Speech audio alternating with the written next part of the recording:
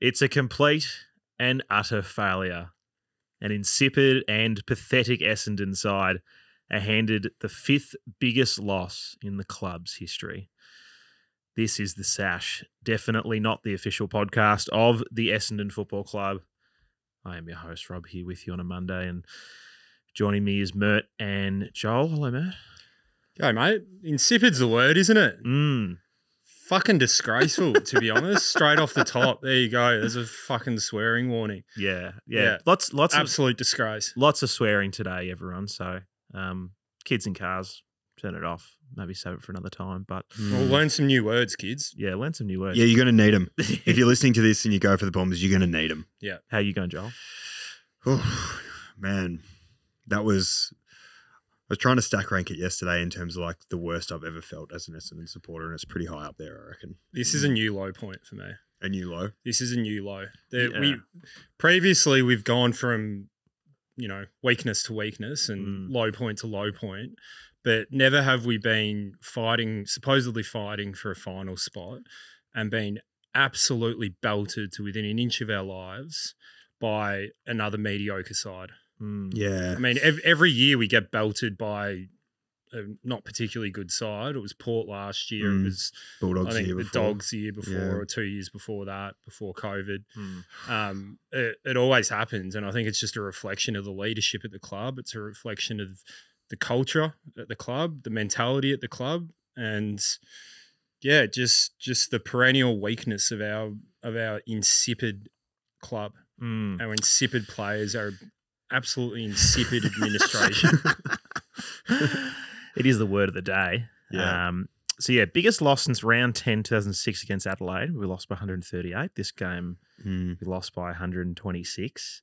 Like, it's the kind of loss that you have before a coach is sacked, but we've got obviously a fresh coach, so I don't think they're going to sack him. But sack him. That's what usually happens. Yeah. If this happens, and then they're like, his job's absolutely up. Convinced that he's been planted by the AFL to fuck us over even more and to fuck Hurdy over. Oh man, Adam Simpson might be available.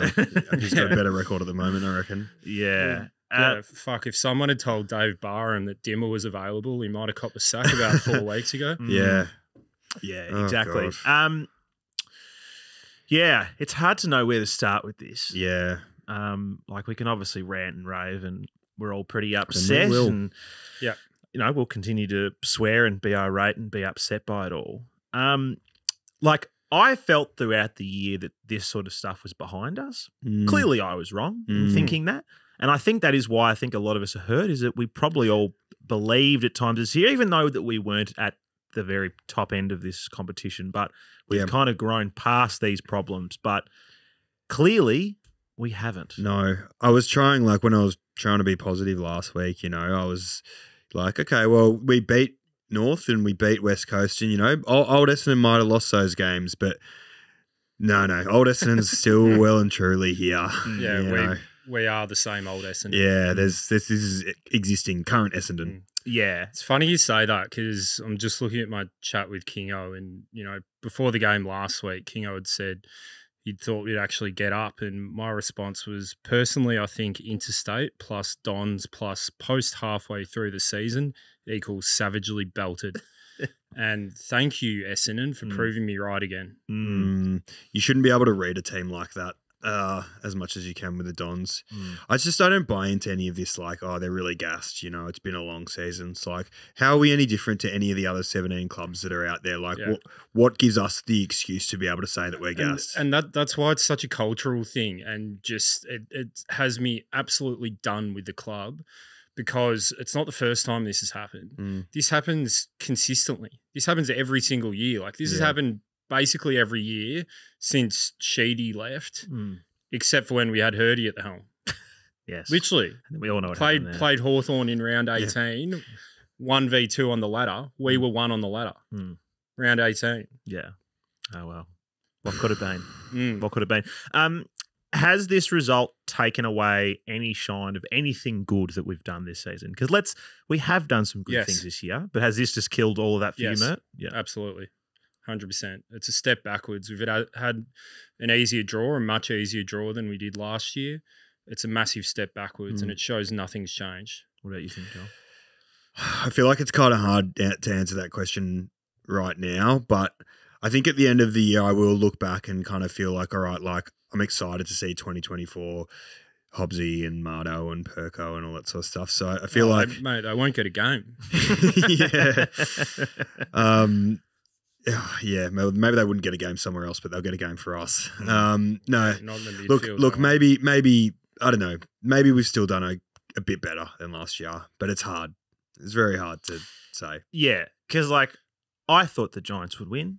I expected us to go up there and lose, but I didn't expect this, you know? And like... Not in that fashion. And at quarter time when we were down by, I think, 35 points or something, I was like, all right, game's over, but, you know, they'll probably pick up the speed in the second quarter and then, you know, it might just kind of stay at this level. And we didn't fire a shot. Nothing happened. And like, obviously this reflects a lot of the coaches and we'll get to them, but I think this really reflects on some of the on-field leaders who, big time, and this is the real big first blemish for Mert as a captain, because he's had a really good year, I think, up until this point. He's had a lot of things right, and we've really liked the way he's gone about it. But this is where you've got to be able to motivate guys to get up and around you, and him, McGrath, and other guys who are in the leadership group kind of haven't done it.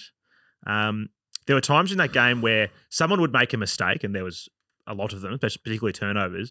And I can't remember who it was, but it might have been Durham or May Perkins was on the ground. They just fucked something up and GWS kicked a goal. And McGrath came over and like picked him up and was like, "It's okay, mate." But I'm like, it's good that you're comforting them, but you also got to be like, "Hey, like, come on, you're not doing that again." No, but that's the thing. They believe it's okay. They all believe that it's okay. Yeah. If you listen to Andrew McGrath's post-game interview in the rooms, and he just spits out the same old bullshit that they've been spitting out to us for the last 10 years. And it's, you know, we're hurting. We understand the supporters are hurting, but we're hurting with you, and we know it's not good enough. It's like, mate, you have no fucking idea what's going on in my head at the moment. Like, you nothing good. you clearly have no fucking idea. Yeah. And he starts talking. Worst of all, he starts talking at the end of his interview about the journey that they're on as a collective group. It's like, mate, fuck your journey, okay? You're absolutely nowhere, just like the rest of the team. Some of his efforts in defence and just letting players cruise past him to kick goals. I said on Saturday when I was watching this shit in the second quarter, when someone says jogging, I think of Anchorman, yogging. Yep. I think of Andrew McGrath. Yeah. And I think of Dyson Heppel. Yeah. And that was fucking everywhere on Saturday. And it's been everywhere for the second half of the year. Like, I don't understand how a professional athlete can be so unfit that they are constantly jogging. This is one of the things that I find it really, really hard to reconcile with is just like, even nothing to do with anyone else, but just the pride in your own performance. Like, that's just you're getting belted by that much. Like, how could you not go belt someone or go smash someone in the back in a tackle? Just do something where like you just, you know, show some anger and show some fight and show some spirit. And it's just like again and again and again, someone runs past you, or you're happy to run by for a handball, but then as soon as it doesn't go your way, you let players jog past you. It's just like some iota of like pride in your own personal performance. It doesn't have to do with everything else. It's just strange. I think if we were serious as a club and if Brad Scott was serious as a coach and we wanted to actually affect some change, we'd set about being really aggressive in this trade period and we'd trade someone like Andrew McGrath. I'm not joking there. And that's not me being reactionary and emotional, even though I am. It's dead set serious because I'm sick of seeing teams around us and below us surpass us within a season. And I've seen Hawthorn do that now. Like, Hawthorn are playing much better football than we are. They'll belt us next year, no doubt.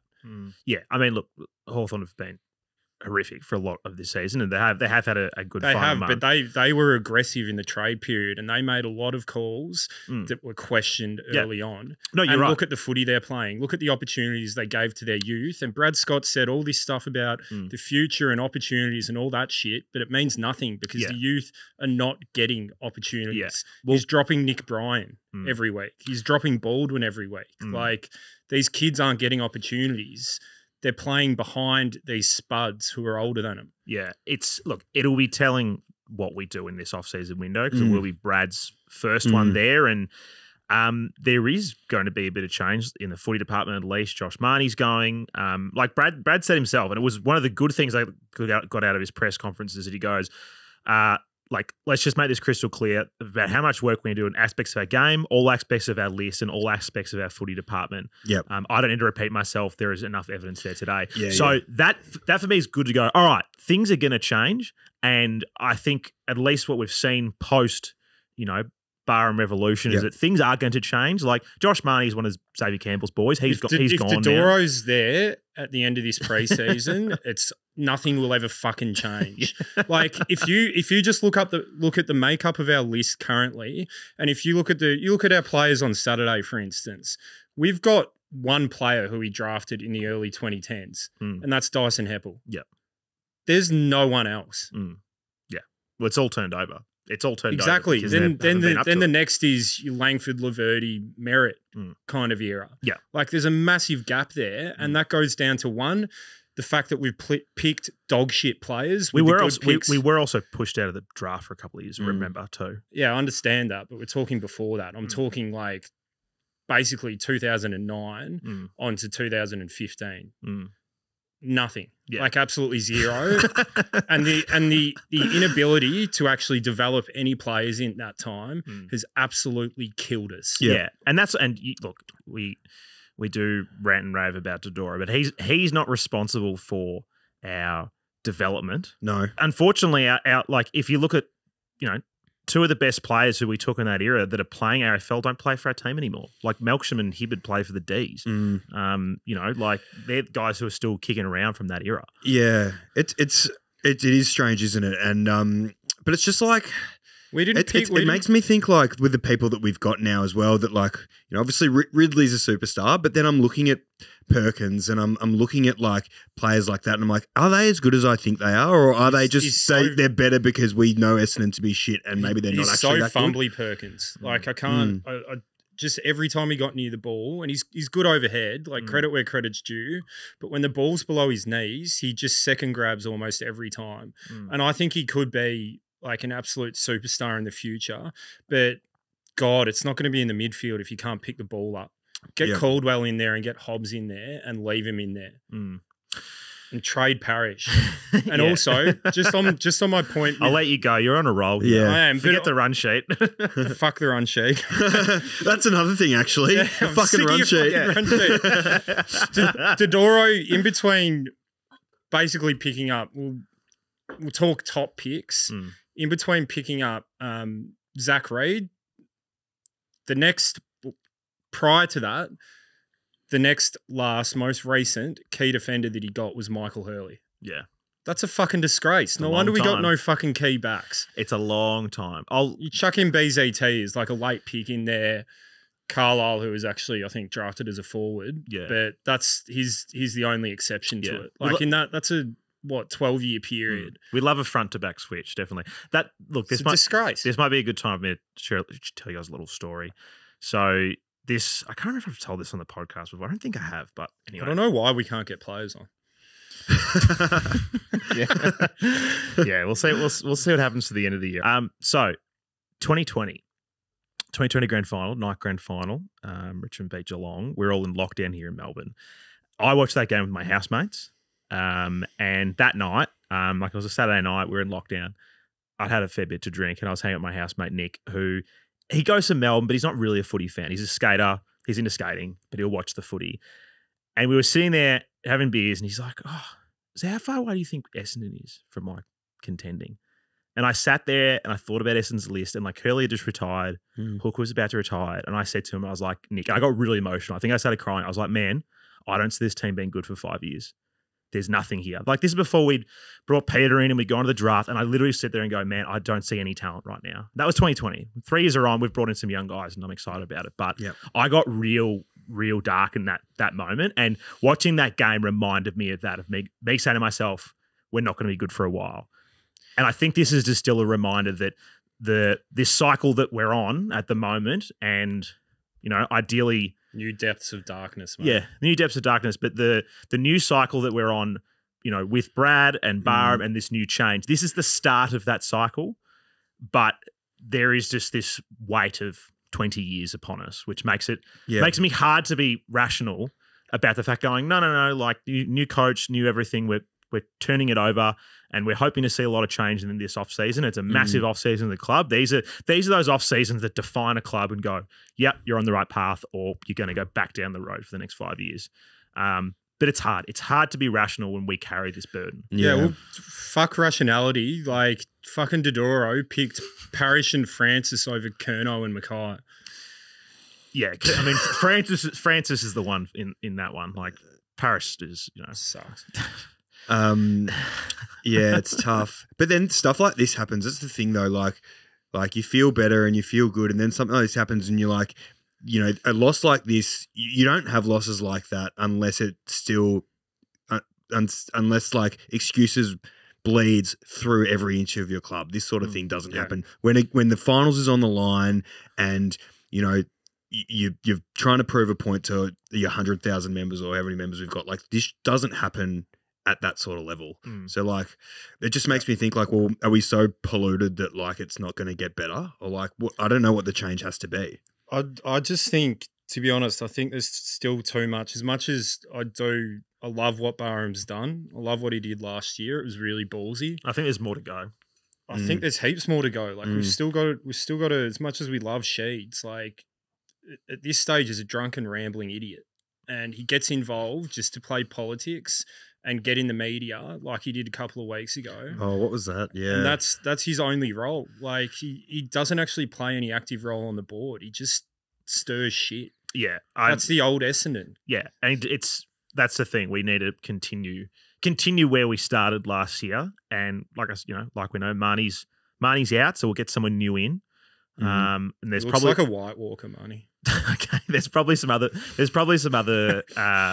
changes that need to happen as well, like on field and off field. But this is it. This is going to be a really defining off season for Essendon. Yep. And we might see. I expect to see a lot of change on field and off field. But this is the sort of stuff that sets you up for success or failure. And I'm hoping we act. And, hearing what Brad said after the game and reading that and me going, okay, there's going to be some change. Yep. We expect to see it. We know there's going to be a lot of list change and it needs to happen. But we'll see what happens there. Yeah, I don't know if any of it's going to be good change, Rob. I have absolutely no faith, in case you haven't realised that already. What, really? I thought you were positive. Yeah. I don't have any faith in, given Scott's selection this year, I don't have any faith that he's going to make the right call as far as list changes. Well, this was going to be my next thing to bring up, was the selection for this game. And he said, amongst everything, we got the selection wrong. Yep. And the thing that I found really strange coming this game, and I spoke about it last Thursday's pod, was how in two minds the selection was. Because if you're having a serious tilt at finals and you're dead set about it, you play Will Setterfield. You play some of the other more experienced guys who have played in the VFL, and you bring them in ahead of, I love Elijah Satos. He might be a great player one day, but you play him over that kid if you're actually serious about it. Yep. But then, all right, we're playing these kids, but then we are making some decisions. Like, we're playing Paco as the sub, who's clearly not 100% fit. Yeah. We should have learned from Dylan Shield that you don't play guys we think he might be good for 80% game time. Play in the VFL then. Yeah. Paco's not the kind of player you play when he's unfit, but he's underdone. But I don't think any player is. Yeah. Learn the lesson. I'd rather you play a debutant as the sub than play someone underdone in this game. Yeah, well, but that's also it, Rob, is that it's not like we're completely devoid of any options in the twos. Like you say, we've got Will Setterfield just sitting there ready to go, and it showed from his game. Yeah. Today he's ready to go. He's best on ground. And then we've got, a tipper who's been play Snelling. Ready, willing and able. He's available, he's fit. Yeah. Rather play tipper. No, but I know that's just someone else. It doesn't matter who the person is. It's that you spend all year talking about how you're only going to play guys who are 100%, but then in two different cases with high profile guys who are clearly on big money and probably have clauses in their contract that say, hey, I have to play if I'm fit. You bring him in, and but that's a huge issue, and that's a huge question mark, as you know, for me, is just selection integrity, because it's so inconsistent, and you just can't and I know he continues to do this, but you can't look straight down the camera and tell us honestly that the same standards are applying to the same players to different players and that everyone has the same kind of approach applied to them and the same kind of selection criteria, because it's just not the case. Clearly not. And it doesn't make sense how they can do that one, you know, even just dropping Baldwin after one game, like they did at the start of the year. 2 games in, performs well, drop him. Why is he not afforded the same leniency as, you know, someone else in the team who just week in, week out, well. like so many of them have been. Yeah. Yeah. When I was really excited by Brad Scott's appointment, particularly the fact that he'd spent that time at the AFL, like assessing, you know, assessing the game and determining what the trends of the game were and looking at it. I was like, that's such an awesome perspective for a coach to be able to have, like how studious he's been of football in general. But then I don't think I realized, or I didn't know until people started speaking about it this year, that he has a history of sticking with people and just doing that. But it's become really, really clear that that's the case. And that's a fatal flaw almost. I agree. And I think it's been shown up this year with Essendon, because we just do have guys who, like a lot of guys who, you know, might be senior players and everything. But if you've got a coach who's overly willing to stick with the senior player over a junior player, then it really shows up. And I mean, it's not across the board, because he hasn't played Tipper since round 1, and Tipper's been, in my eyes, very deserving of actually getting a recall. Certainly over some of the guys that he's brought back in over him. But, you know, like, I mean, the persistence with Wiedemann at the start of the year when he wasn't playing good footy, and actually, like, you look at the footy he's been playing in the VFL, I reckon getting him in the VFL early and getting the ball in his hands would have done him like just wonders. It would have been so good for him. That's what they thought of Melbourne, at least. It didn't work. Well, he's done the same with Jake Kelly and trialling him in all positions. But I think that's the biggest example, because clearly this is a guy who is clearly getting squeezed out of the back line because there are other options there that are going to provide more in the long term. And he's just trying to find a way to play him in the team. Yeah. If you can't put him in his ideal position, and you're pushing, you know, Nick Martin off a wing to get him in, you're throwing him in the ball, like you're just. But that's it. It's throwing shit at a wall, see what sticks. You got to just. Yeah, it's to the detriment of much better players in those positions, and like even a Nick Cox, who really didn't earn his position coming back in. He'd played 3 or 4 games in the VFL and hadn't really set the world on fire. I still believe he's got a bit of something in Coxie, and I still want to see him, you know, at least persisted with, but perhaps not in the ones right now, because he didn't earn those games when he got moved into defence. He did not earn those games over Kane Baldwin, who'd been best on in the VFL alongside Nick Bryan for the last 10 weeks. And when you've got those players and then you're willing to, you know, Coxie, a utility who has no utility whatsoever. Like, and you move him around and you play with the team, and Jake Kelly, who's the most one-dimensional player ever, but all of a sudden he's playing down back, then on the wing and up forward. Like, and you're costing the team. Like, and this is, end of the day, these decisions have huge ramifications, and they have for the second half of the year. Yeah. And that's when it's really showed. Yeah. And for me, that's really, really, really cost us. It has cost us. Yeah, because I think, like, the start of the season, you know, and he said it himself. Like, he said, "Oh, you know, I have to learn this team. I have to figure it out. I have to see what people's strengths and weaknesses are." And at the start, we were incredibly rigid with the team that we selected and the way we went on. Forced changes happen and things start to chop and change. But, you know, if you're if it's a free hit first year and you're in an experimental year, I don't see why you wouldn't experiment with more people, rather than just continually pushing the same people in different positions trying to make it work. Like, I'd rather see a debutant come up, play a couple of games. Why wasn't Voss brought in early on? No idea. It's like he hasn't had the form. He'll finish the season with like low 30s goals in the VFL, which isn't bad, but it's not fantastic. But he started the season kicking bags. He was on fire. 4, 5, and 3 for the first 4 or 5 weeks, and we were crying out for that when, you know, we didn't have Wright. And he's an aggressive forward. Like, he's not going to be a key forward AFL level, but he's going to be aggressive, and he's, you know, Jack Darling's size. So at least give him an opportunity. Give him a crack. And now, you know, we've just wasted another, like Nick Bryan is a prime example. Nick Bryan should have played 15 games in the AFL this year. And you can't tell me with this whole idea that we're, you know, all for the future and we're not about this year, but we're about building for the future.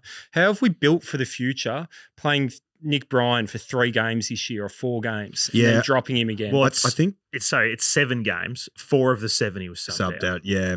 I think the issue is with persisting with, you know, let's say Phillips and Kelly in this scenario is like, you know, okay, so we persist with senior players because they're bringing an element of calm and an element of leadership, but that's not what those players are doing. No. You know, if you're persisting with someone and that's the reason because they really hold the line and maybe they're not having great games, that kind of makes sense. Yeah. But we're turning to them for leadership and they're failing that challenge. So we may as well have some youthful exuberance in there instead of that. Yeah. And these are not like, these are, yes, older senior players. Like they're senior because they're older, but they're not, you know, 200 game champions of the club or anything like that. So like, yeah, don't get me wrong. Like Flip gives his all and all of that. Yeah. That's great. But for even him, for, you know, significant portions of this year, he was seriously underperforming and he was just picked week in, week out, and it cost us. Yeah. And he's retiring now. So he'll get his send-off game and that'll be it. But yeah, I don't know. It's just frustrating. It is. It's just a really frustrating year because, yeah, we did a lot of things right. And then a game like this just kills all the confidence. And it's one of those games everything can go wrong. Yeah. Like, mate of mine, Duck, who does the Purple Rain podcast, Fremantle podcast, he told me he was chatting to Chris Main, who used to play for Freo and Collingwood. And Maney was saying how sometimes you just play these games and things go wrong in that first 5 minutes, and it just snowballs and everything goes wrong, and you just can't stop it. And we've had times throughout this season where we have quarters like that and we can't stop it. Yep. And this was just one of those times where we literally couldn't stop it for an entire game. And like I was kind of go back to it and I was like who actually had a crack? Yeah, I think to the first half. Maybe Nick Hine had a crack because he's probably playing for his career at the moment. Yep. After that, like I don't think anyone did. Yeah, there were so many bad efforts. The midfield was embarrassed. Woeful, They were embarrassed. Yeah. The senior midfielders in particular, like just pathetic. The contested ball numbers for their guys compared to us. They kicked 106 points from turnovers. It's wild. That's 106 crazy. points from turnovers. That's crazy. That sums it up. Yeah. Like that's really it. And when you got, I mean, I think obviously Heppel started off the year really poorly. We all knew that. Came back a fair bit. Turned it around. He's done really well as far as particularly his overhead work, contested marking, I think, in the second half of the year. But by God, that guy cannot hit a target. His kicking is close to the worst I've ever seen, and it's all from a standing start. It's not under pressure. It's when he's taken a mark, he has time to go back, and then he turns it over. So that game is this game in particular. We're talking about turnovers, particularly a lot of them coming up defensive half. Heppel, McGrath, Laverty, Kelly, for instance, who were down there. I mean, BCT. But even that, who of those guys can actually kick? Well, here's the thing. They've all got their weaknesses. Let's go back to round 1. Who played in defence round 1? Ridley. No, who played in defence round 1? Oh, he's kicked 50 goals. Langford, Why did Langford play there? Because they knew that we didn't have enough talent to kick the ball out of the back 50. They knew that we had deficiencies there. That's why they tried to play Langford there, because Langford's a good kick. Yep. We clearly need to keep him forward. And so doesn't that go back to our drafting and our how we've developed players? One, it goes back to drafting. 2, it goes back to selection, because we saw for one game that Kane Baldwin is a very good kicker and takes the game on. He's got deficiencies, but he takes the game on. And in a game like that where we are literally just kicking it back to them relentlessly, not having anyone in that back 50 who can be steady and calm and make a good decision. Instead, we've got guys who can have some good games, but all have glaring weaknesses with ball in hand. Yep. And, you know... Just going through our side, like looking at this side on paper, it's so few and far between that are a good kick. Like, we got Guelphy subbed off, Laverty can't kick, Cox can't kick, Kelly certainly can't kick. I think Cox can kick. Nah, he's just... He takes a long time. Does these 10, he's very slow. 10-metre stab passes. He's very slow, but I think he's an okay kick. Nick Martin can kick. Menzie, don't know. Paco's unbelievable. Zerk Thatcher dog shit. Sardis can't kick.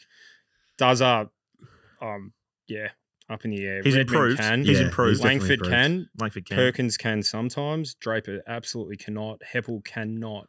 Phillips cannot. Caldwell's decent. Hobbsy's been good. Hind, Merritt, Parrish, fuck no. Andy McGrath, absolutely Terrible. fuck no. Yeah. Worst pick one of all time. And that's the Gee, team. You are on a roll tonight.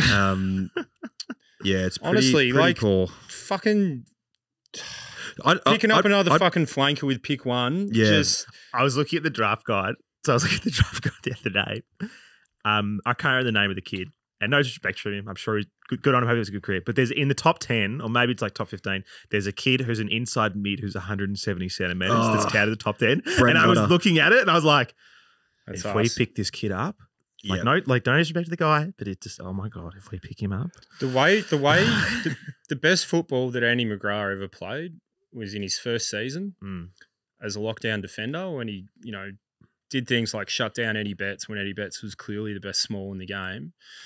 And then we tried to make him an inside midfielder as 179 centimetres when we had two blokes who were 180 and 181 in our midfield, and we just picked up Shield and Smith as well. And we were playing him over Parrish at the time. Parrish was playing as the forward flanker, if you recall. Yeah. So, just another example of an absolute failure, an abject failure to develop a player. I'd want what I would be interested in for the club, if we are going to do a really big cycle of like players and cut maybe a lot of the senior dead weight, is like I'd really like you know how Brizzy went and got Birchall and Hodge, and I don't know if that sort of thing's available, but like a couple of premiership players that have been around for a while that have maybe passed it, but like can just be leaders. We did that once. It didn't work out very well. Who did we do it with? Chappie. That was me. Yeah. Kelly was our Chapman best was player. sick. Yeah, Yeah, Kelly Kelly was really good. Yeah, that was great. Yeah. I want him back. But yeah, like, look, I'm Some not leadership. I'm not opposed to it with the right person. I don't know. Maybe who we that could get person Luke is. Parker. Oh God, God. That would actually, like, it's already the end of me, but Yeah. fuck, I would absolutely burn my membership after that. Yeah, it's It's just hanging by a thread at the moment. yeah. Look, it's going to be really interesting, and but a game like this, if you're Mason Redmond, you must be going, gee, what have I done? If you're Darcy Parish, you're going, So, I think I'm going. Yep. yeah, hope so. After a result like that, I definitely feel like he's going to leave. But Maybe we get Libba. That'd be sick. Liver would be awesome. Good party.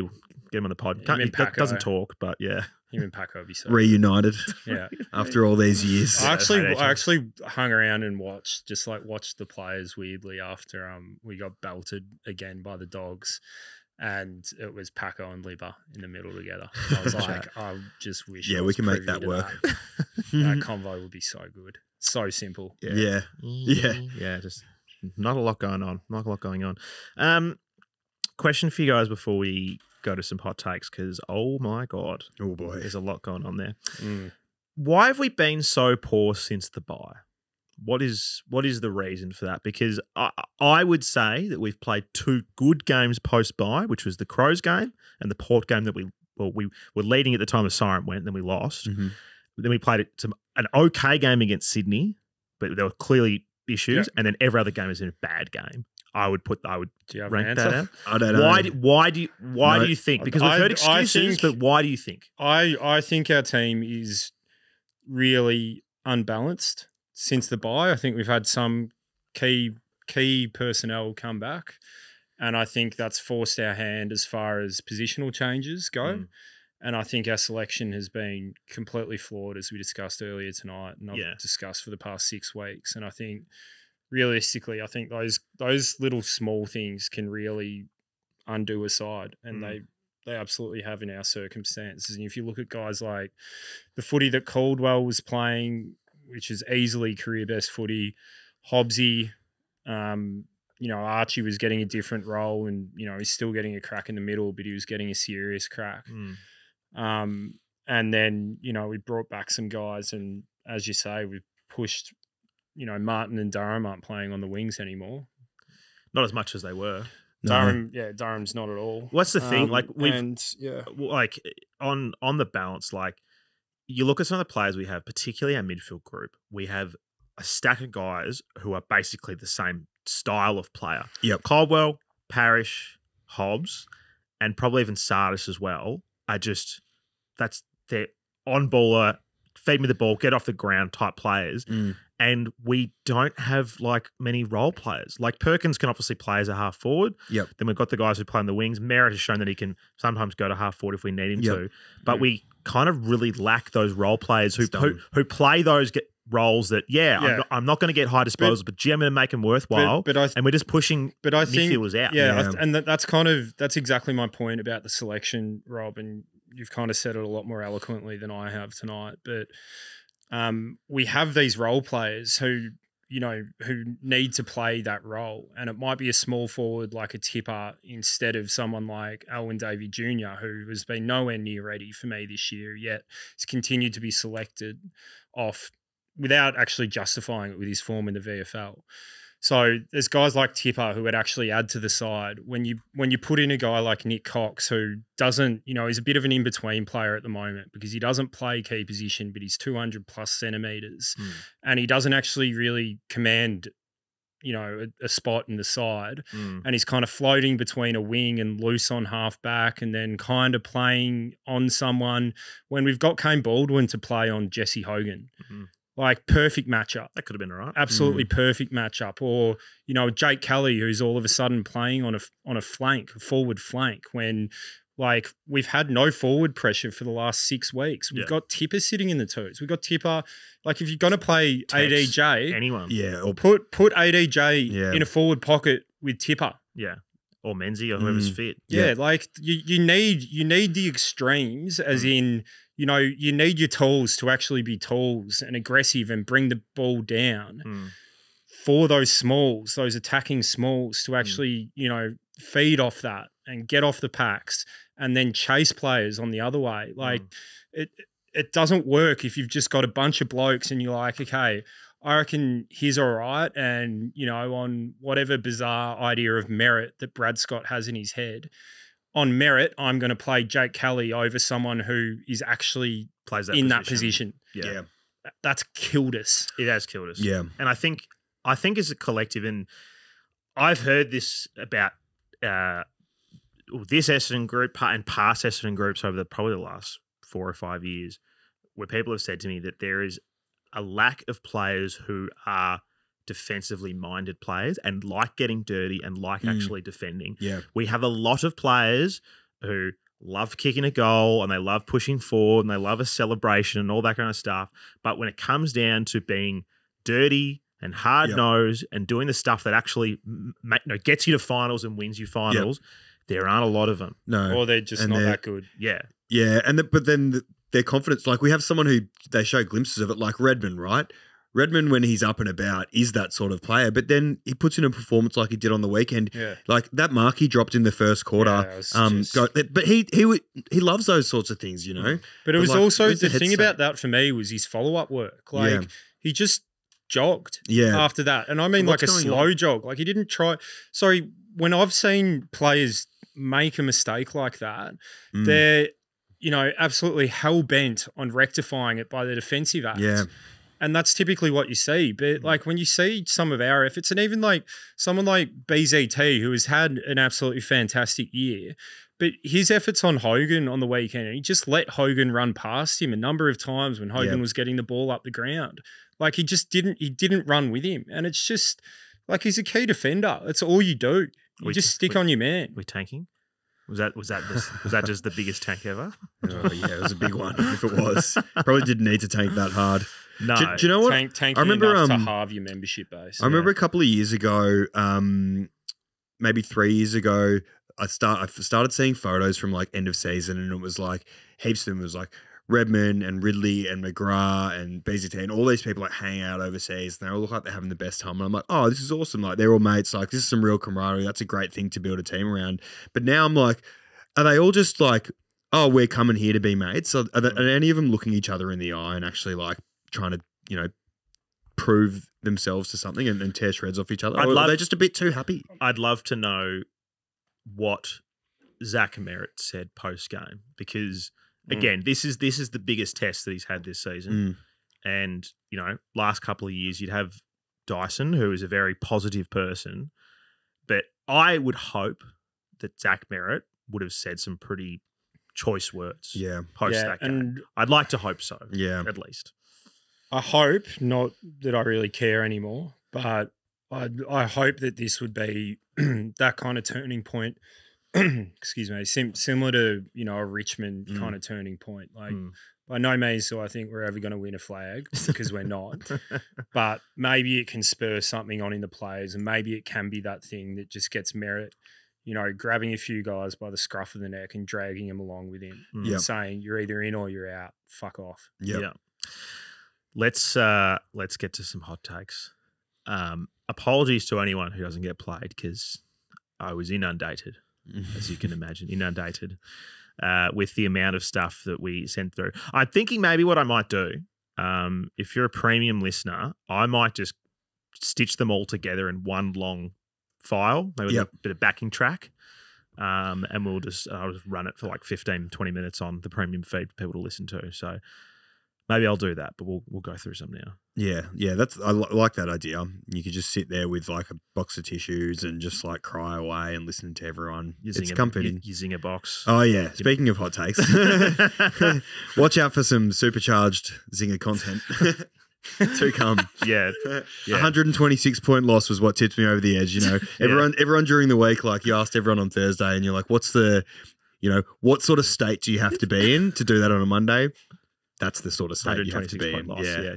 Joel's the most hated person on Instagram after I put that video out. So what do you mean? All of our listeners who don't work in an office were like, what's wrong with having... Yeah, I got a bit of vitriol. Seriously? You got a bit of hate. Yeah. Fuck, you guys need to, straighten up. I also think like you need to also just realise that we're just taking the piss a little bit. Yeah, exactly. I'm not serious about anything that I say ever. Yeah. All right. Let's get to some hot takes. More. I mean, I don't need another language warning. Let's see if Derek's got the fader up. Yep, fader's up. Cool. All right, let's get him started. This first one's from Border Patrol. Thank you very much. McGrath, bin. And then when he's in the bin, put him in another bin. And then when he's in that bin, put him in another bin, and then send him all the way back to Canada to put him in another bin. Bin. Bin. Yeah. Absolutely been there. It's a lot of bin. Yeah. Put me in the bin while you're at it. Just on that, Rob, while we've got it, I was scrolling through Big Footy, and God, they're pretty brutal on poor old Andy. Yeah. Yeah. Okay. Got some needs to lose the leadership role, just jogs around 75% of the game. Possibly the worst number one pick ever. Ooh. Wouldn't be getting this level Paddy of McCann hate retired. if he wasn't a top 10 draft pick, let alone pick one.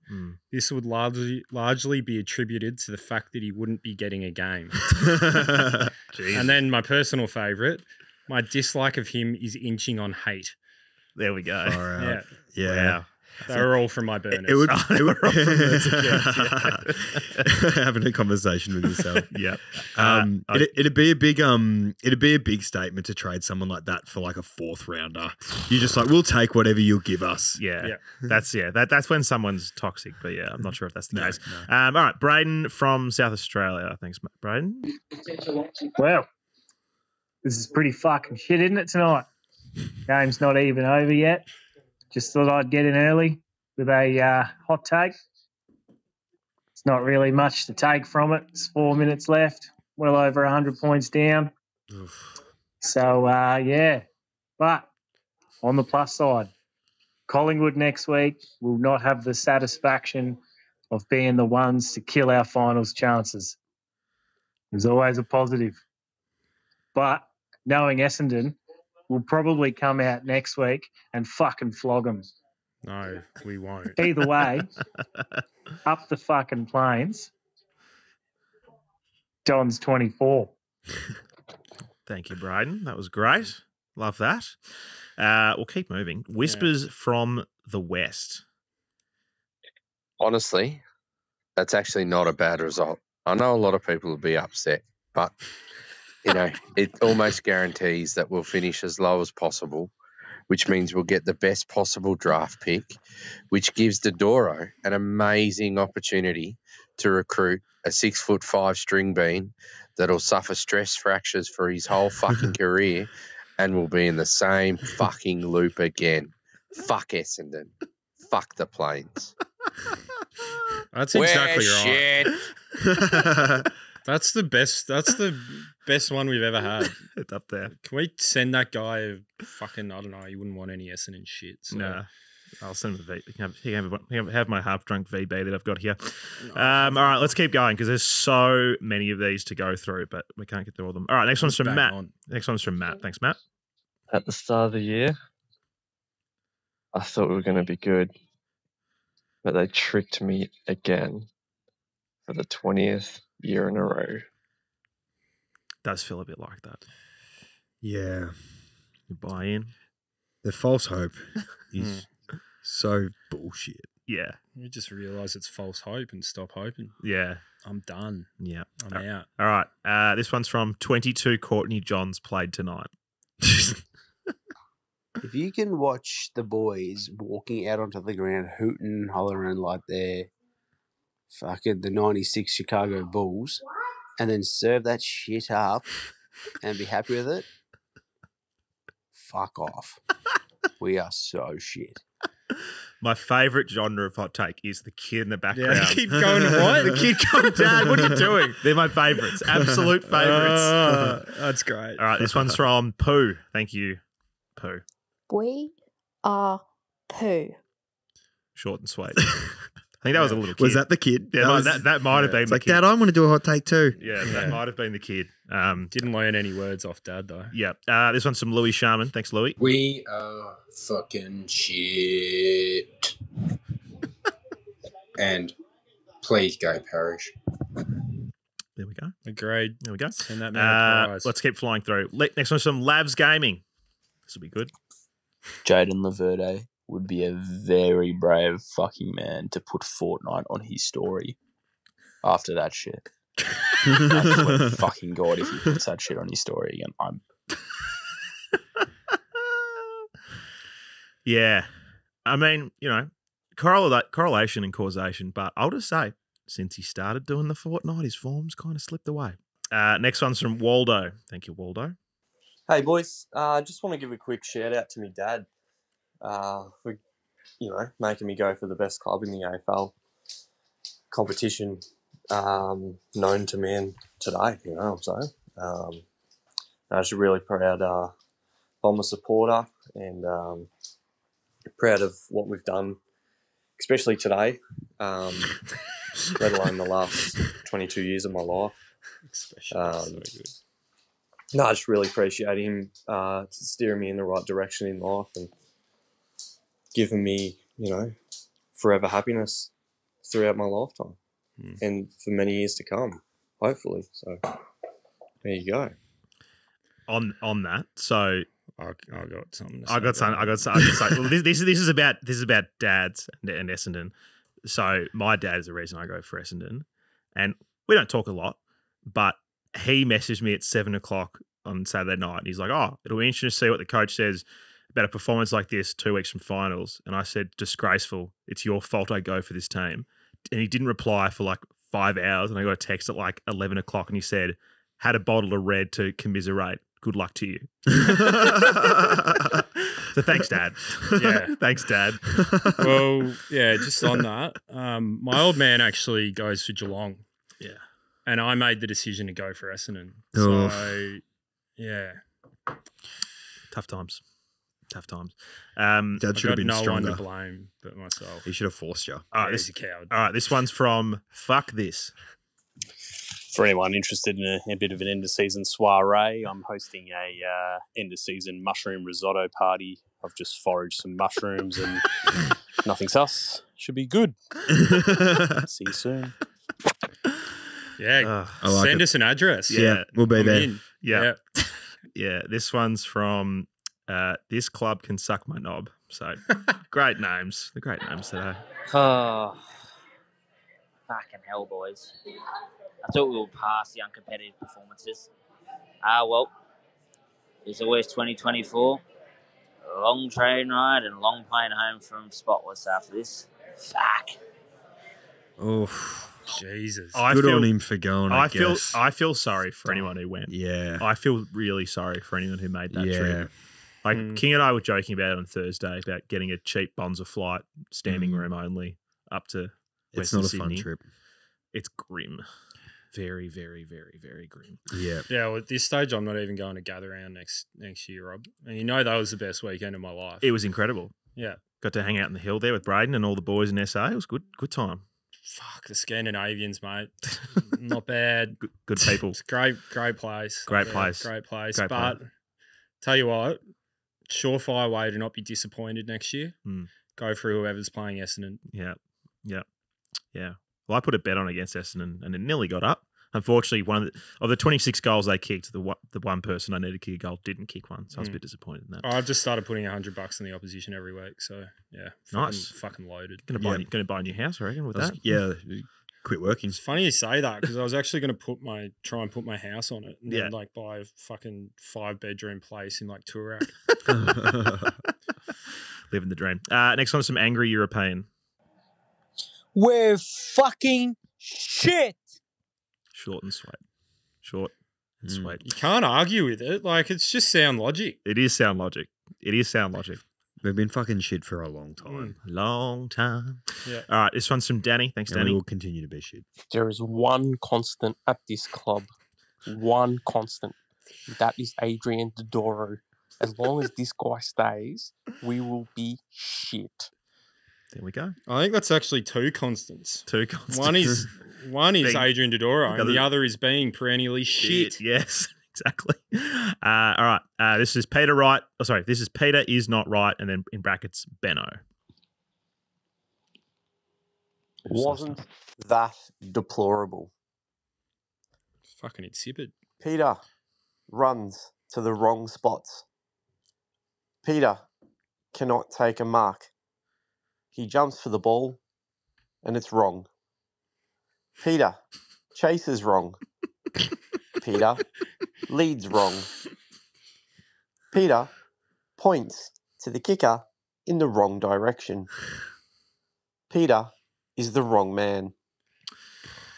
Yeah, I mean, look, you can't blame Peter for that game. He has struggled this year. Yeah. and a lot of people have been upset about the way he's played, and I think, look, I don't think he's been great, but I think considering the injury that he's come off and how good he played last year, I think you can maybe cut him a bit of a break. Yeah, I think a lot of it is up the field.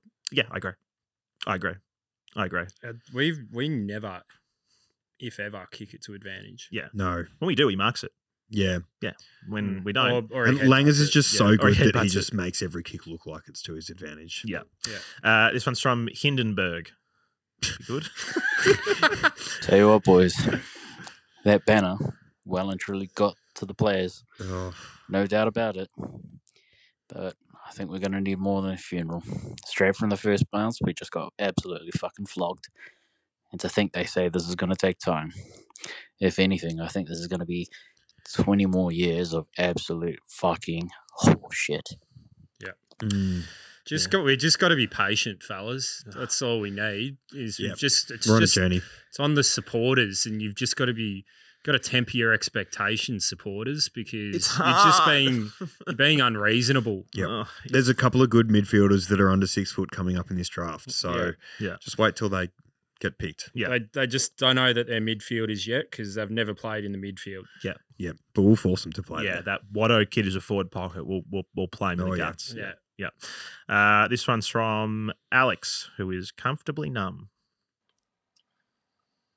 G'day, gents. I'll paint the picture for you nice and quick. I'm an Aussie currently overseas in the US. I was up at 7 a.m. about to sit and watch the replay of the game, and I get a quick call in with a girlfriend back in Australia. She's a diehard Pies fan. Suffice to say, we revel in each other's misery. And I'm sure she would have had no problem with me watching that loss and being very disappointed, but she rang me up. First thing she said is, "Alex, do not watch that fucking game." It's a good I was girlfriend. about a minute and a half in, skipped to the end, and really couldn't believe what I saw. But I guess I've become accustomed to that in my 15 years as an Essendon supporter. Started going for them when I was 5, and I have yet to see a finals win in my time as a supporter. Feeling very dark. Grim. Very, very dark this Sunday night. I'm also fucking sick of Jaden Laverde playing Fortnite. I stopped playing that game when I was 19 years old, and I'm 23, mate. Grow up. Yep. I like that. Yeah. In the past, I would have said, just stick with him. It's hard to now. It's it's the mark of a good supporter to stick through, fat and thin. But this is the hard thing. Like the You've still got time, the Alex. rational part of me is like, oh well, it's a new coach and a new era with all the changes he made, and the other part of me is just burdened by all the shit that we've gone through for the last. The first part of you is as dumb as dog shit. Yeah, because nothing's changing, nothing has changed, nothing's going to change, and we just keep throwing money at this useless, insipid club. And nothing changes. Nothing changes. We get new promises every single year. Nothing changes. Yeah. Another 100-point loss. Nothing changes. I feel bad for the media people having to put out that thing about them wearing a seatbelt on their jerseys next to them. Like they probably organised that months ago. But strap in for another belting, fellas. You're gonna need it. You're gonna need it. Yeah. Yeah. Fucking hell. Yeah. They might have to seatbelt me to my seat if I'm any chance of staying there for more than 5 minutes before I hit the bar on Friday night. So Oh yeah, we're not watching any of that footy. yeah. I'm going just to yell at people. Yep. Mainly Essendon people, but yeah. Yep. I'm just gonna go and get I'm going for maybe- people to yell at me. Yeah. Like, please. I want to I like the punishment. Yeah, same. That's what I want. Yeah. And I think as a collective, I think we're still, as much as this sucks, I would like to think that we're way above what Carlton supporters were doing in the middle of the year. Yes. Yeah. Yeah. As much as I love to see it. Yes. That's not us. Yeah. We don't need to go there. We won't be abusing our players. Yeah. I think just do what that guy does and put a paper bag on your head with a sign on it. I reckon that's the way to do it. Yeah. Same old. Yeah. Same olds, Dodoro out, whatever it is that you need to do. Yep.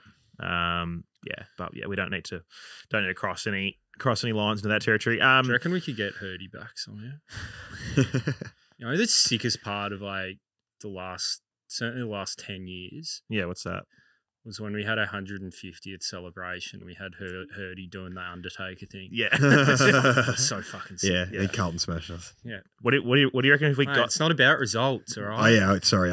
What do you reckon if we got him in on the pod and played him these hot takes and just go, what do you think? How do you think he'd react? Just incredibly, probably. Yeah. Maybe it's not the maybe it had nothing to do with the saga. It's just that Hurd was that good and classy that we just can't ever replace him ever, and the club will just never exist without him. Yeah. It's the real life Jesus story. And we're being punished for our sins. Yeah. Yeah. I feel like I've been punished enough. I don't mean real life to offend any Catholics out there. I mean, of course, it happened and all that shit. Yeah. But, the modern day. Yes, the modern day. Yes, yes. I got more of these. Do you want to keep going? Yeah, let's do it. We got a few more. I mean, let's just I'll text Paul and tell him we're going to run late. Let's just keep playing this. This is from Isaac, who says Scotty doesn't know. Hey boys, so at the end of the game, Scott was sort of talking about how this game really reflects how much work there is to do across all aspects of the club, even like the football department. I'm wondering what you guys think that refers to. Is he maybe talking about Dodoro here, or maybe the fitness staff who are probably, if all things are correct, like the way we've sort of faded off towards the end of this year is pretty deplorable.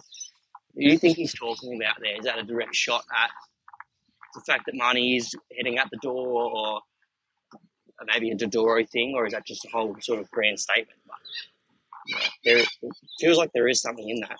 Yeah. Yeah. Yeah, I think, obviously Marnie's part of it, as we know. He's on the way out. Wouldn't be surprised if there are other changes, potentially coaching changes. Wouldn't be surprised if we saw a new senior coach or two. I don't think it's assistant coach. I don't think it's so. Yeah, I wouldn't be surprised if a few of those assistants aren't moved on. But yeah, I don't think it's so much a crack at anyone in particular or anything like that. I think it's just a kind of a realistic reflection on where we are as a club and the fact that he's, for all his flaws and everything and the mistakes he's made this year, he has come into a bit of a shit show. And yes, our players are remarkably unfit when you compare it to like normal AFL standards. and it's just not good enough. So I think it's a reflection of, obviously he's been, if people kind of recall some of the statements that he made about some of our kids like Coxie and Reed and all those guys, Jonesy, getting injured at the start of the year and midway through the year. And, some of the extreme measures that we took as a club kind of midway through the year to look at, Australian cricket fitness stuff to try and resolve, resolve the back issues and things like that. I think it's just indicative that it is a much bigger problem than just, a tactical thing from, the tactics of last year or something. Yeah. Prior to that. I think it's just, and this has come back to my whole point about the change since like bar and everything, is that there are issues that have existed for probably 5+ years.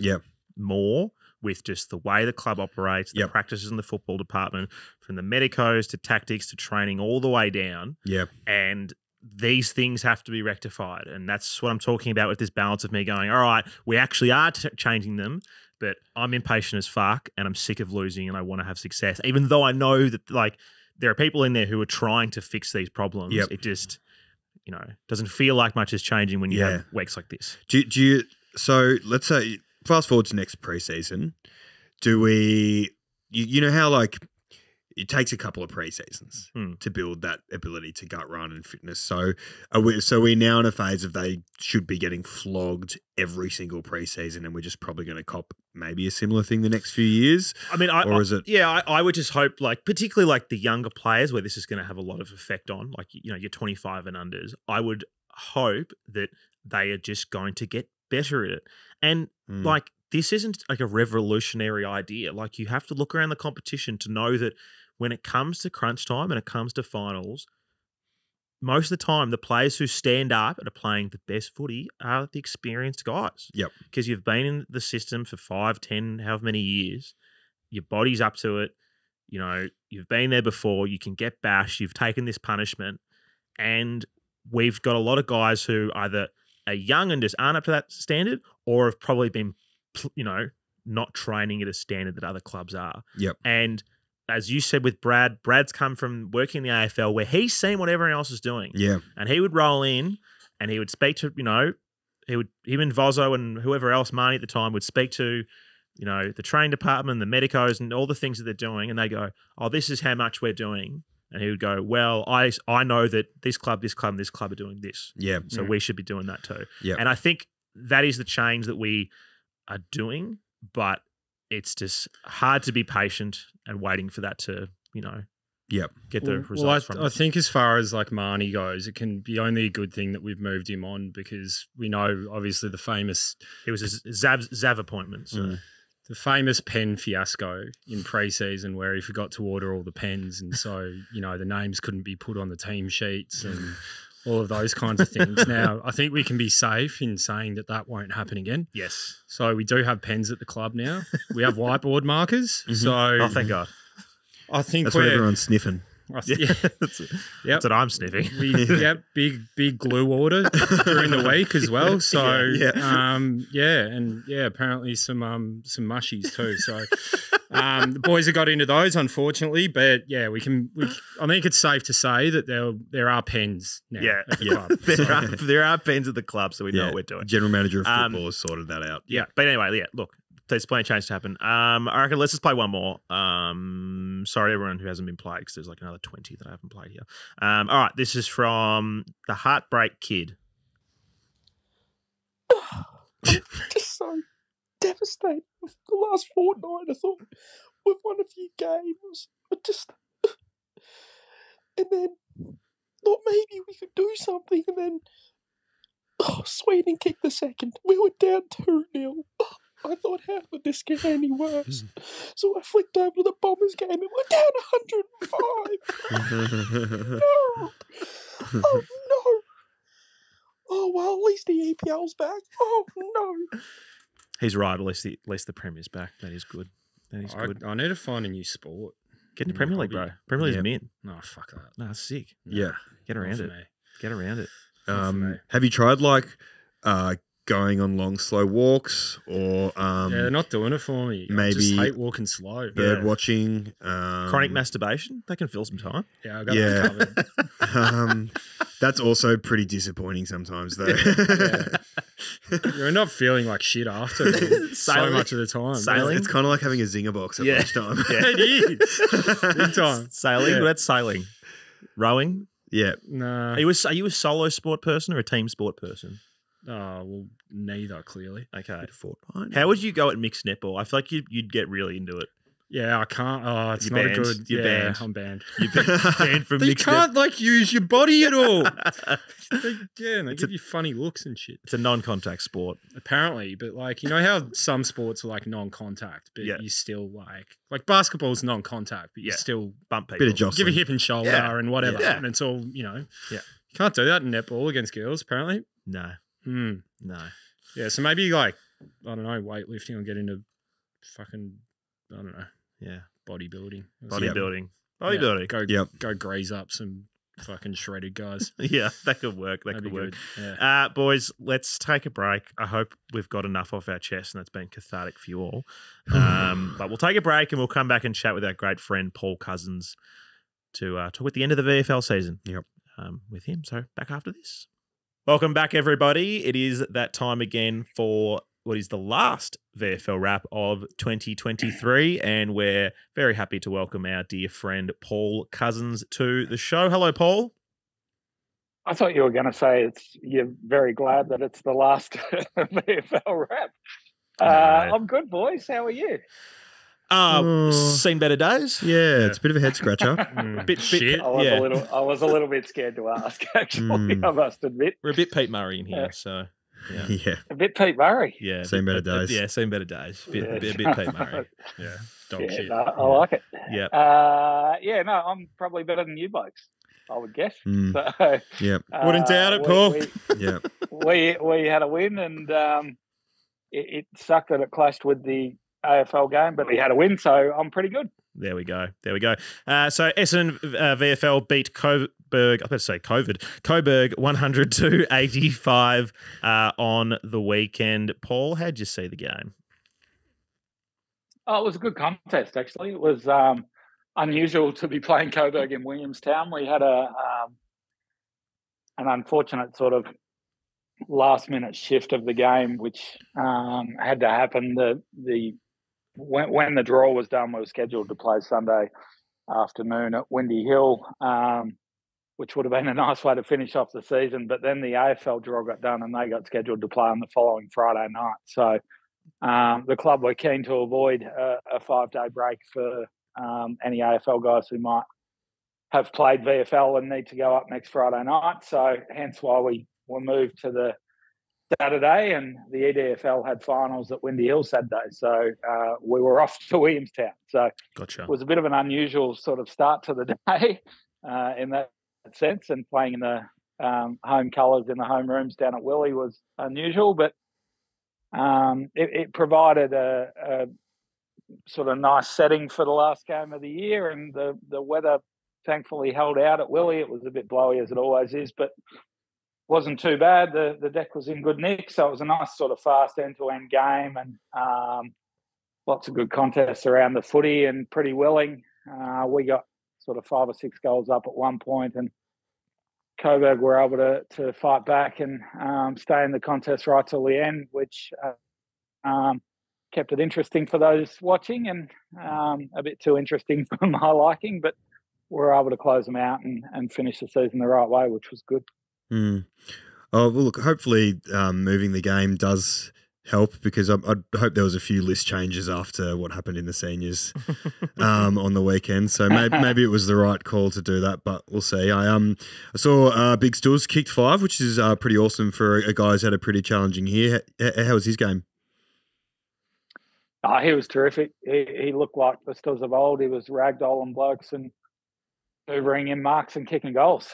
So he was fantastic.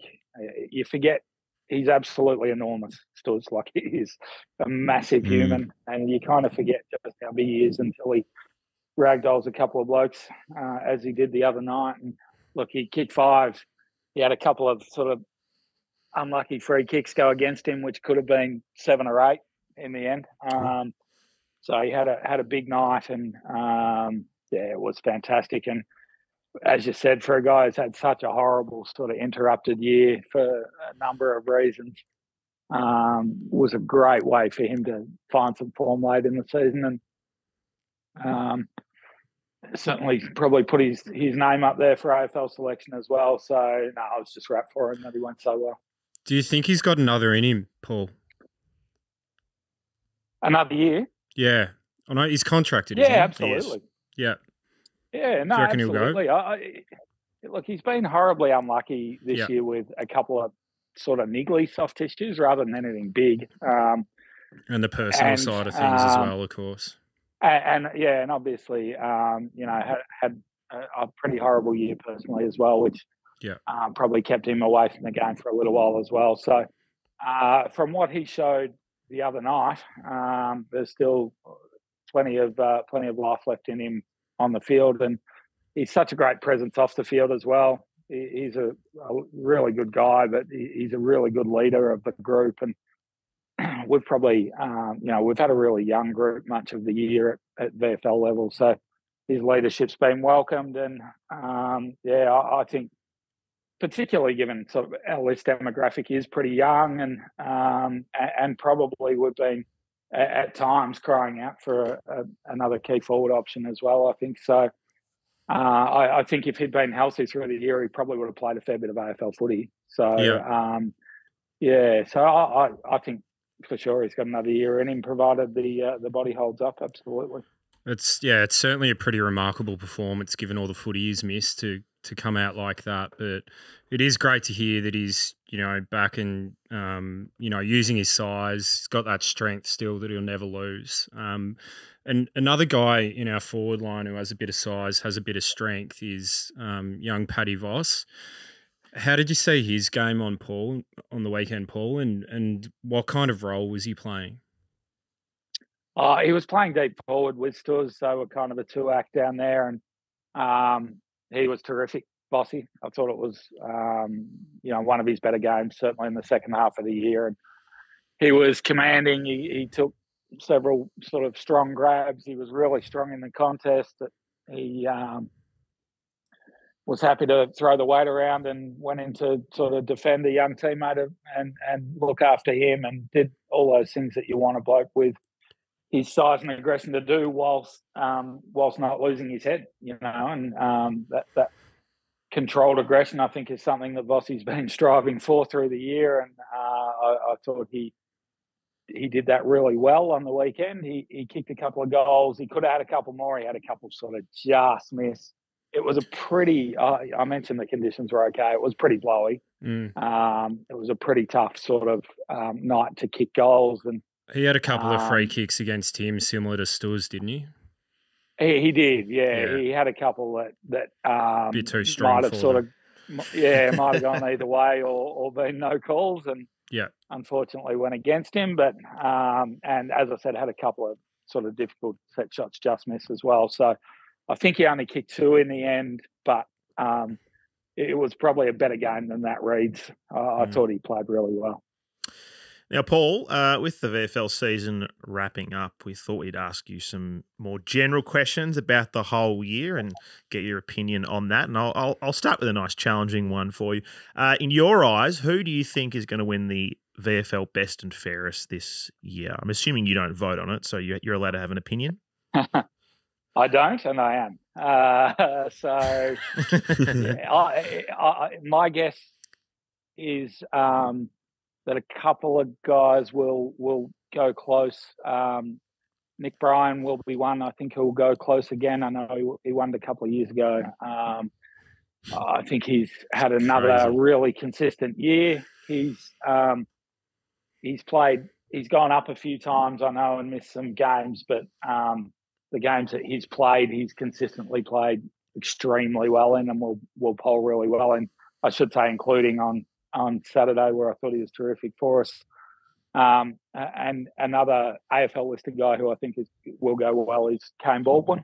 I think he's been in my opinion, I'm probably biased, but I reckon he's been the best key defender in the VFL, in the comp, certainly that I've seen this year.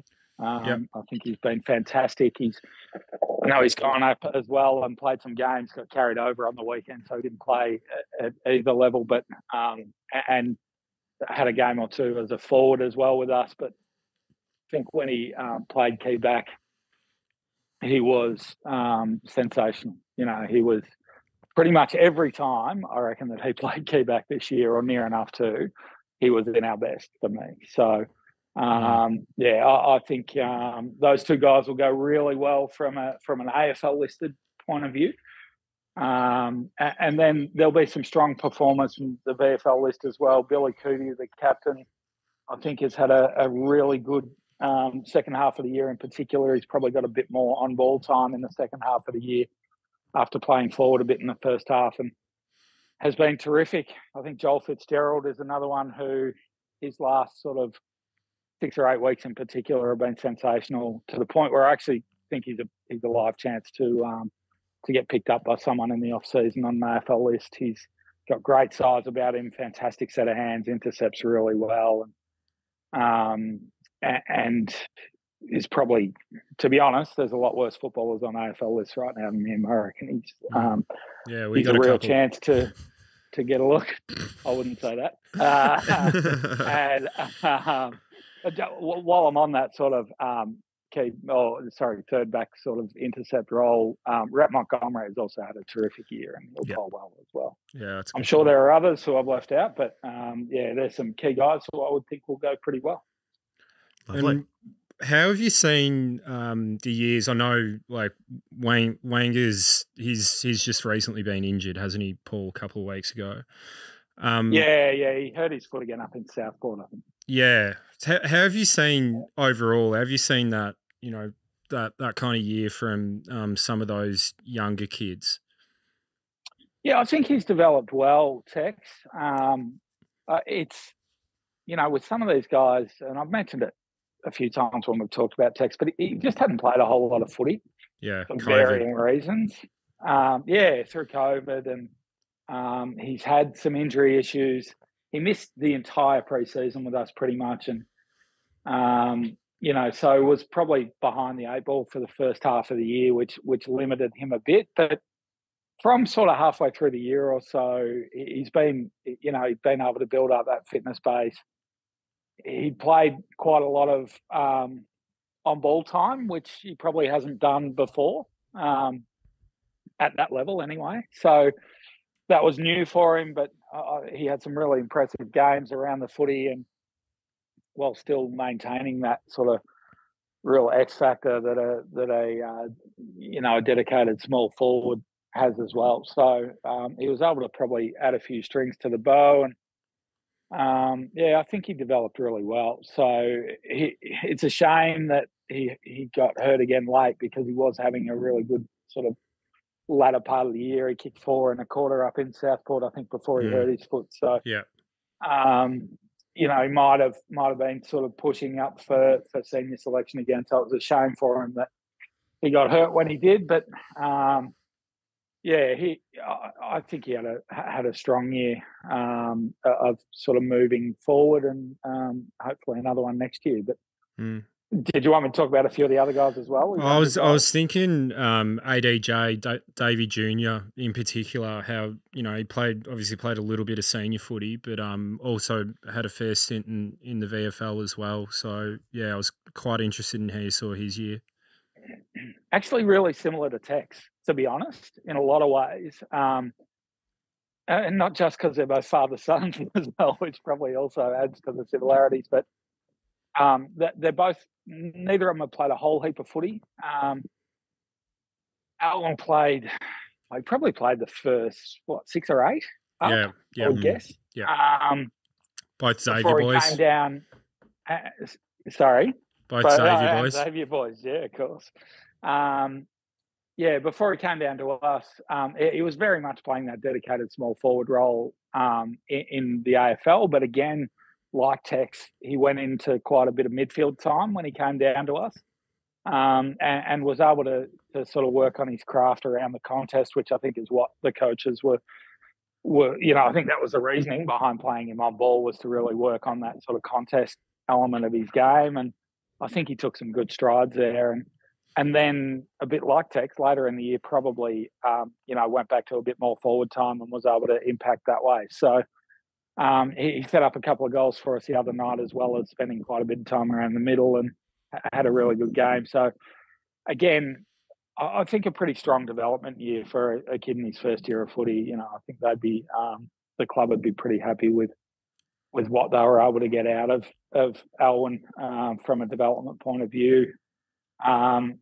So yeah, that's good. And I guess the other young guys, I've spoken before with your show about Lewis Hayes, who I think has had a really good year of development as well. I think he was obviously, skinny and pretty raw when he came in, and the bigger guys obviously take a fair bit longer to grow into their bodies usually, and that was probably the case a little bit with him early, but I think he's developed really well. I think he's had a really strong sort of back half of the year, and the other one who I'd say has developed really well in that sense is sort of under the radar is Lordy. I think he's sort of, not many people talk about him, and he's small and quick, and he's probably blends in a little bit. But I actually think his back half of the year has been terrific for us. I think he's really taken some good steps forward, and I'm not sure sort of where his future's at as far as contracts and whatever else, but I think he's shown plenty in the second half of the year, including the other night where I thought he was one of our better players. So really good signs from a few of those young guys coming through. Yeah, awesome. And you've obviously mentioned one person already, but are there any other VFL listed players that you think have maybe put their hand up for an AFL contract?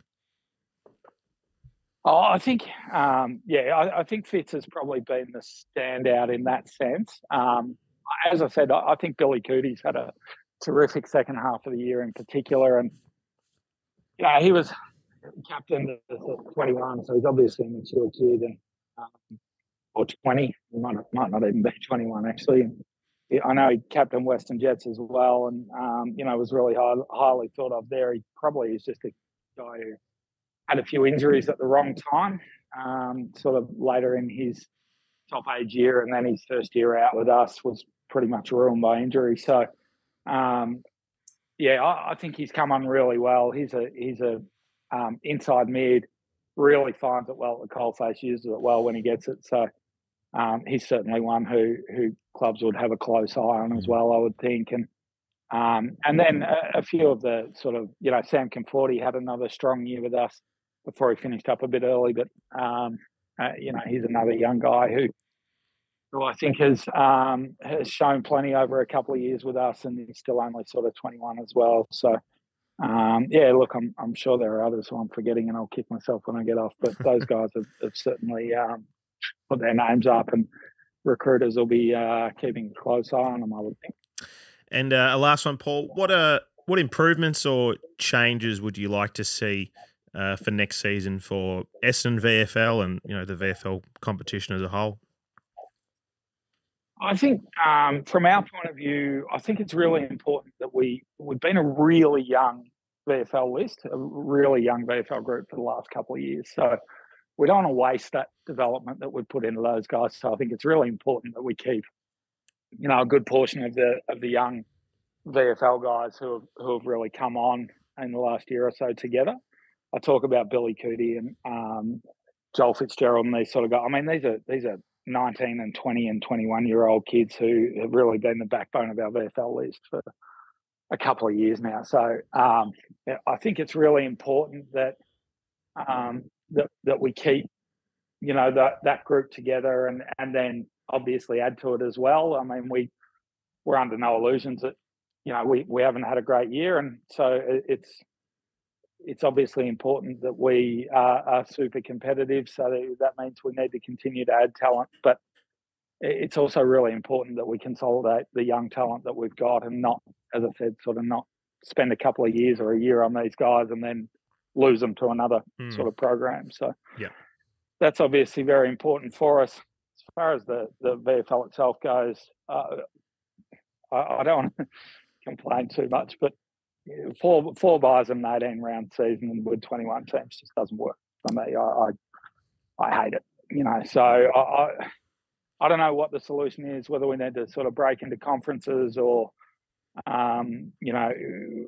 whether there's an opportunity to maybe have a couple less buys and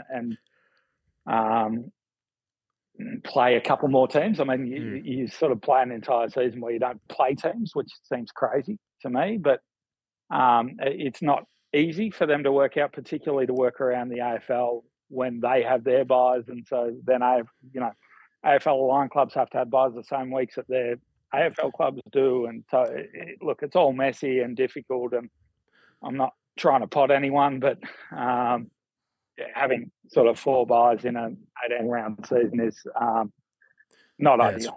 It's ridiculous. You just kind of feel like you get going, then you have 2 buys in a month. What about if our VFL side plays in the AFL instead of our AFL side? I'm not answering any questions from you. You're just going to get me in trouble. Any questions from you tonight? That's a good one. But you're persona non grata on this call. Yeah. Been told that before. No, so I think that's important. I think we need to sort it out. Like, it's a great competition. It's an incredibly high quality competition. There's great people in it. And those of us who are in it really buy in and invest. And so it just needs to feel like more of a real competition. And I think playing a few more teams, having a few less buys, and is ultimately what I would like to see. But you can't always get what you want, as Mick Jagger used to say.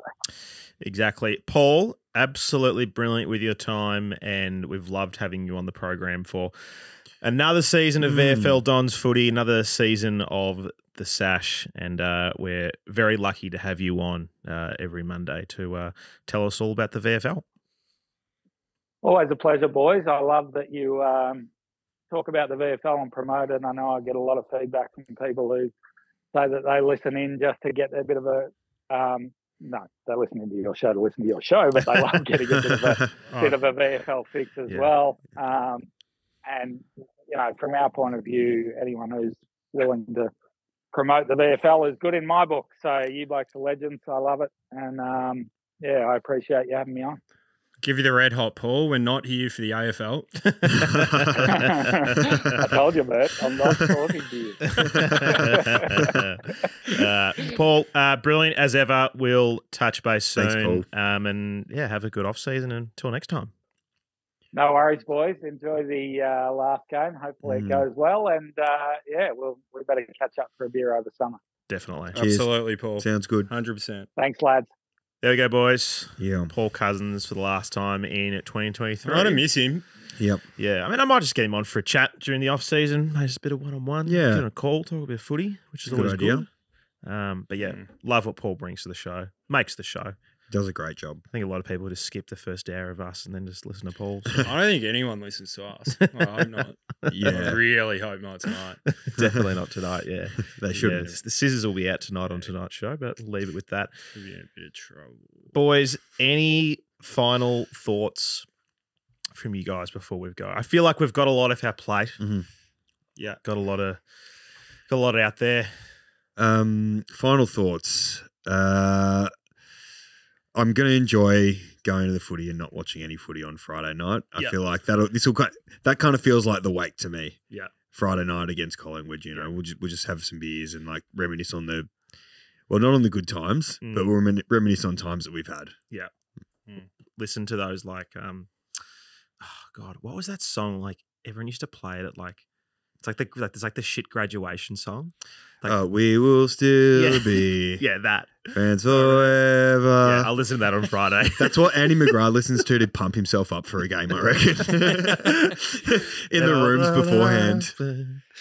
Parting shot. Final thoughts. Final thoughts. Stick your journey up your fucking arse, Essendon. I'd like to see some players go out and actually have a crack on Friday night. Unfortunately, I have absolutely no confidence that they will against a decent side like Collingwood. It'd be good to end on a good note for the season, but realistically, we don't do that, and it's not going to happen. So, yeah. Yep. Another year gone. Yeah. Thanks for nothing. Well, look, we're all pretty flat.